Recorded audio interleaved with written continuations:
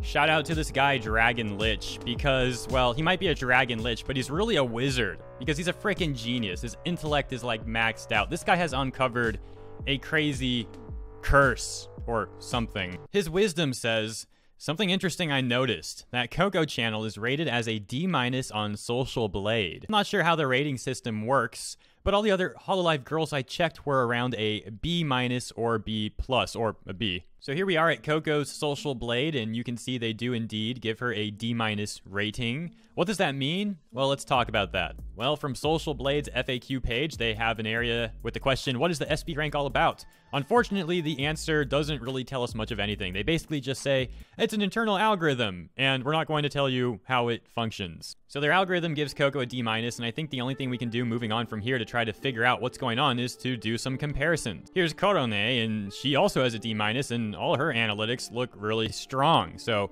that's kind of weird.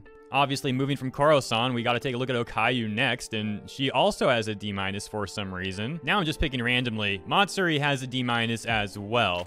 I decided to put in Hololive moments for the lulz. I was like, surely they have an F then if they're giving Koro and, you know, the rest of them a D- or whatever. But shockingly, Hololive moments has a B+, despite basically destroying their entire channel. Now, before we start going down the really crazy conspiracy rabbit hole or whatever, why don't we talk about Fubuki? Because she actually has a B+ rating on her page, so I don't really know what to make about all of this, but even from my small sample size, you can see that most of the girls have a D- for some reason. Maybe it's because they mostly live stream and don't make videos, but why is Fubuki different? Now, a good pal of mine, Rakeda Law, has a channel on YouTube that pretty much exclusively live streams, although he does post videos from time to time. His channel is mostly known for live streaming, and he has a B rating. So again, I don't know what to make of all this. So I gotta be honest, I don't think I'm the guy to solve this mystery. There's just too much to look into. You'd have to compare all these different VTubers, and you probably also have to take a look at various non-Hololive affiliated VTubers as well and their analytics.